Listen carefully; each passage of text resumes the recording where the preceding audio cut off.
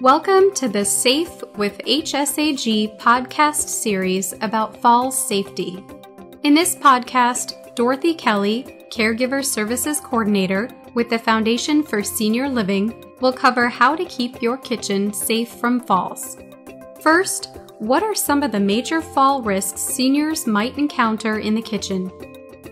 Well, the kitchen is one of the major hubbubs, of course, of your home, and you want to be sure that it is designed so that you can get around it very safely and comfortably. Bending over and slipping, slippery floors, that's probably the two main things, because you cook and you clean and you use a lot of water in the kitchen as well. So the bending over is the most important thing. What kind of flooring is best to make the kitchen safe from falls? The flooring, because of food and water that gets on the floor, you want to make sure that that's installed and safe or treated. So non-slip flooring is really essential, as in the bathroom, as in the kitchen as well. How can the cabinets be designed to make the kitchen safer to walk around? The other part, which is really very nice, is the cupboards. You can actually have cupboards that roll out and you can actually see what's in the cupboard rather than having to reach your arm back there to try to find something. How can appliance design, such as the sink and oven, help make a kitchen safe from falls? So the other one is, you can take your dishwasher and you can actually move it off the floor and lift it up so that it's easier and accessible to you.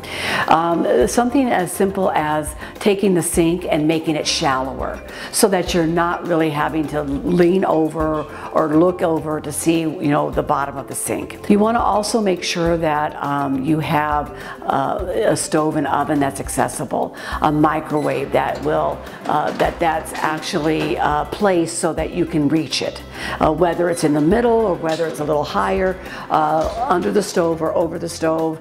Just make sure that it's reachable.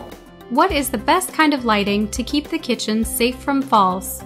One is you want to be sure you have lighting under your cabinetry so that you can actually see kind of what you're doing, and over the stove, which is a most important thing to have there. Well, in the kitchen, you want to be sure that the light switch is actually at middle level, because if you're in a wheelchair and you need to turn on a switch, you want to be sure that it's in an accessible area that you can actually reach. We hope this podcast gave you some insights into how you can make your kitchen safe from falls.